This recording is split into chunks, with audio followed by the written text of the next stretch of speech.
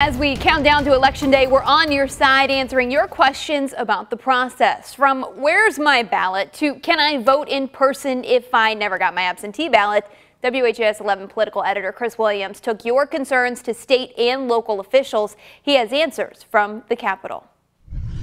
The Secretary of State and Board of Elections are monitoring the ramp up to November 3rd here at the state capitol. They insist that there have been very few hiccups in the new process. But that doesn't dismiss some of your concerns. One of them was sent by a person saying they dropped off their ballot at an in-person site, but days later it was not showing as processed by their county clerk. Secretary of State Michael Adams said counties across the Commonwealth are scanning them in as quickly as possible. We've got 500,000 plus of these that are coming in, many thousands and thousands a day. It could be that they've received it, but they haven't logged it yet. So we do ask people to be patient. They do pick them up at the end of each day, and they do bring them down to be processed.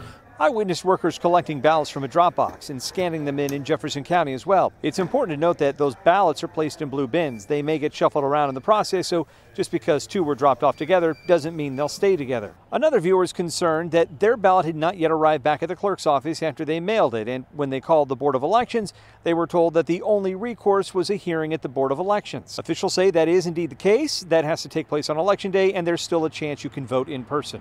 If an individual has received an absentee ballot and sent it back, and there's no record of that vote having been cast, the individual can appeal to the County Board of Elections and be given a hearing, an opportunity to vote in person.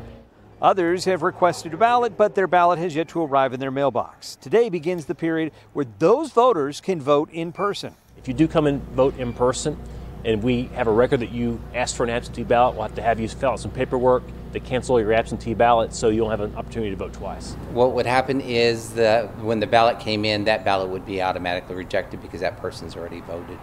Officials I spoke with insist that those types of issues are rare, but they're the reason why they tell people to get those absentee ballots to the in-person drop boxes as soon as possible.